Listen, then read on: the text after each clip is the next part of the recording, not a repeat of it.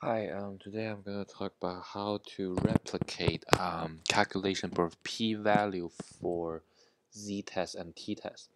As you all know that Tableau is a visualization tool, so it's not really for statistical analysis. Well, but there's still some way to replicate the calculation. So if you're going to do hypothesis testing, you probably need to, let's say, calculate z-value or t-statistic, and then to calculate p-value to check whether you want to reject or not to reject your null hypothesis. So if you are using Tableau with or using external resource, let's say R or Python, then you can easily solve this problem. However, if in some situation you are not allowed to use external resource, then you can use some other mathematical method to replicate t or to calculate the statistical testing, and also to replicate the to calculate the p-value. So in here I am showing that it is able to calculate p-value using Tableau. So now let's take a look. So here I already create some calculation and then the p-value here. So let's say I'm testing for z-score equal to, let's say, 1.42 under standard normal distribution. So for a z-value of 1.42 in a standard with mean 0, standard deviation equal to 1, I get a p-value which is actually the CDF of the normal standard normal distribution. So the area under negative infinity up to 1.42, the cumulative density distribution then function or whatever, the area of under the curve should be 0.92. So this is a approximation under the approximation for the area under the CDF. So now let's take a look in R to check. So for now I have a z-score 1.42. So let's say I'm using R to validate this my calculation. So for p norm 1.42 under standard normal.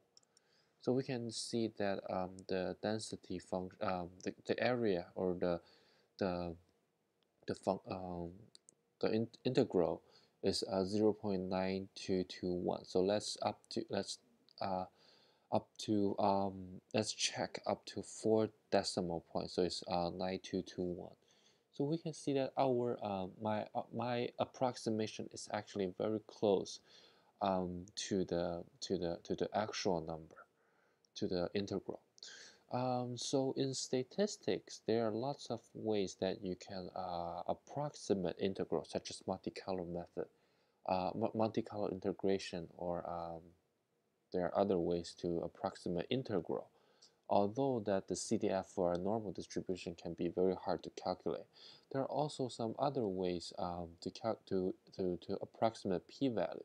But the method I'm using here is to first approximate the error function under for the integral.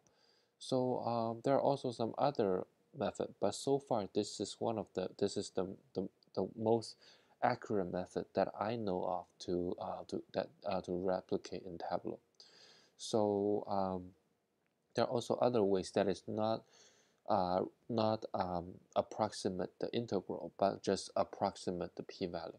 So I would recommend that you can research to research on some paper to fully understand which is or to get the most I would say convenient method for your analysis. If the accuracy of the p-value is not your major concern.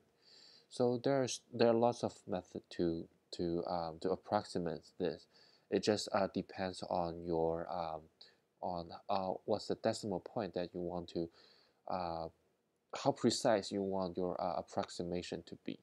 So if for very high accuracy, I would recommend to approximate the error function, but not just well, if you have research on the paper, then you will know there are lots of difference and the accuracy distinction.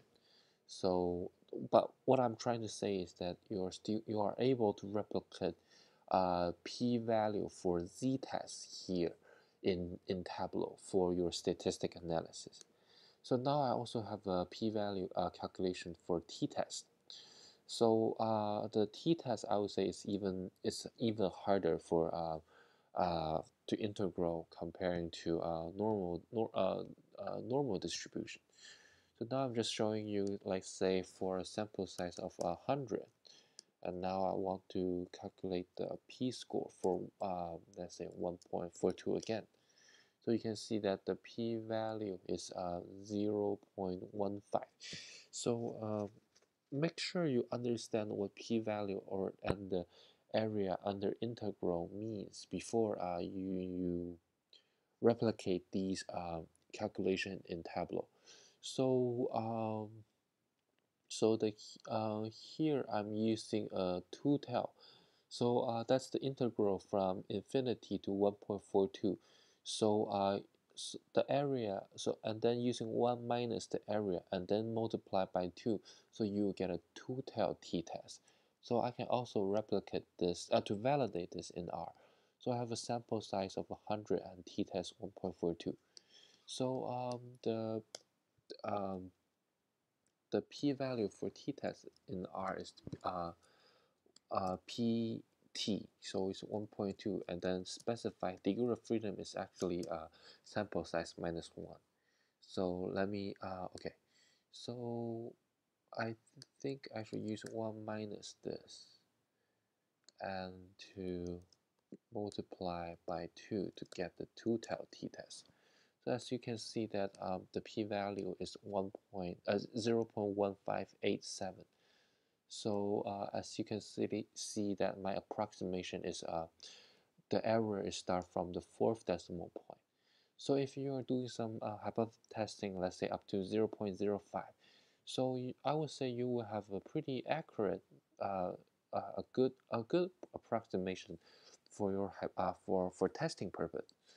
So what I'm trying to make, what the point I'm trying to make here is that you are able to replicate p-value for both z and t tests, and the accuracy is actually pretty good if you are looking for, let's say, a 2 decimal point or 3 decimal point, let's say 0.001. If that's your threshold, then I will say that these methods are pretty accurate for and will generate good approximation of p-value for your testing. So let's to sum up, there are also lots of methods online to do this, and also make sure that you understand hypothesis testing and p-value and CDF and PDF or integral before you replicate the calculation. Some of them are pretty difficult, but they will generate a good result. So this is how you can generate p-value. For detailed calculation, calculated field to how to write the calculation, please um,